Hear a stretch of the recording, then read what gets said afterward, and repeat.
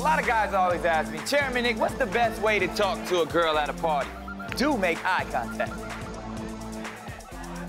Don't make it all weird.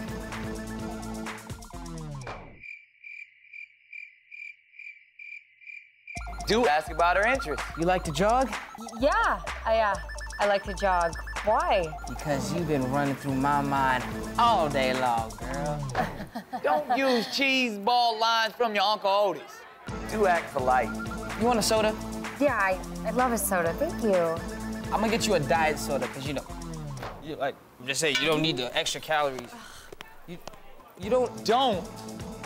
Ever leave the house, man? What the hell is wrong with you? I taught you better than that.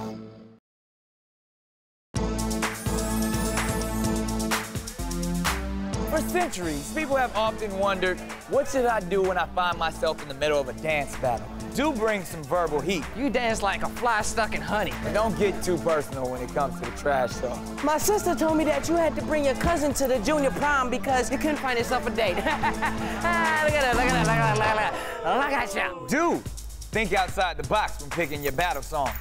Throws your opponent off. DJ, play my beat, man.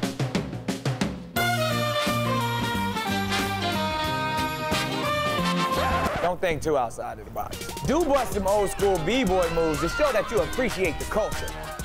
But do not do the following dances: the Cabbage Patch, the Running Man, the Typewriter, or the Lawnmower.